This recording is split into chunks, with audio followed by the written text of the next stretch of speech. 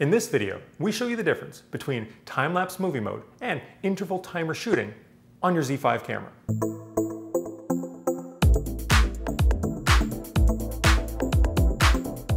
So you've bought yourself a tripod and you're ready to start making time lapses with your Z5, but you might be confused as to which option to use, time-lapse movie or interval timer shooting.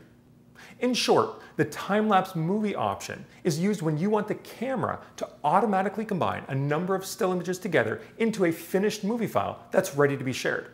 This can be anywhere from full HD to 4K resolution.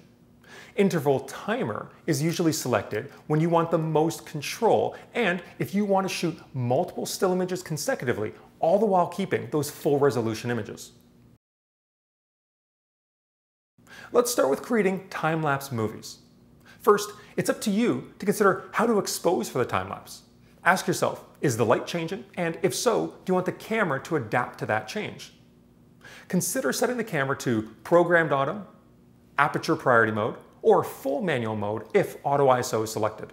The first option in the time-lapse movie menu is interval. This is how frequently the camera takes a picture. Generally, the faster the movement in your time-lapse, the shorter of an interval you want. This time-lapse with fast movement was taken with a 1 second long interval. Here, you have slower movement and a 15-second long interval was selected.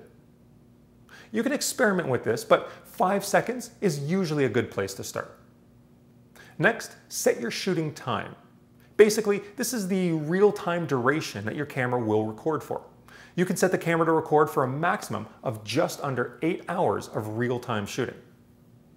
The beauty of the Z5 is that it has a built-in calculator, and based on your intervals, your real-time shooting duration, and the final output of your movie in frames per second, the Z5 calculates exactly how long the end result movie will be.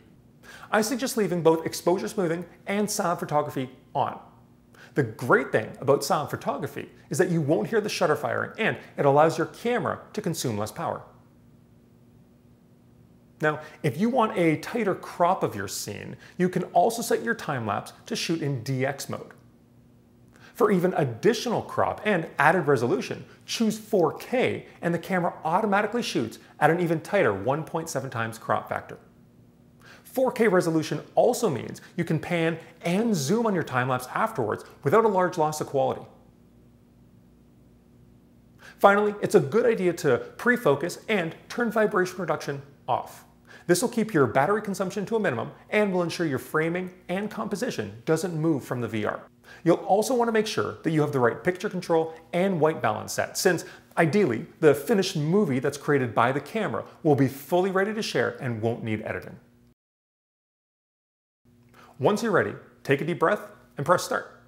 If you decide to stop the time-lapse before it's fully complete, the camera will still give you the video that's been recorded up until that point. Immediately after the shooting timer is complete, you can review your movie right in camera. Now, what about interval timer shooting? When should you actually use this? Well, here's one non-time-lapse scenario. Have you ever seen star trail shots? Well, you can accomplish this with one, let's say, 2-hour long exposure, or you can break them up into many 30-second long exposures and merge them afterwards in software. One of the benefits of doing something like this is that it keeps the noise in the shots to a minimum.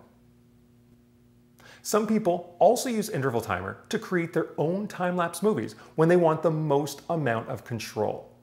Because you can shoot in RAW, you now have a huge amount of flexibility if you want to edit your photos before creating your time-lapse sequence using third-party software.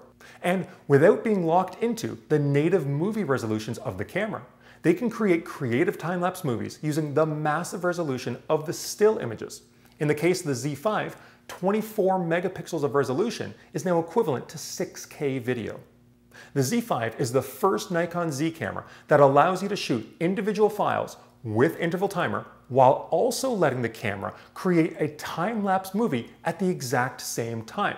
So not only do you keep every image that you shoot, but the final movie is already made for you too.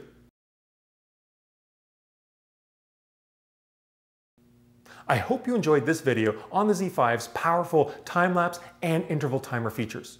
Go to our website for more details on the Z5 and subscribe to our channel for future updates.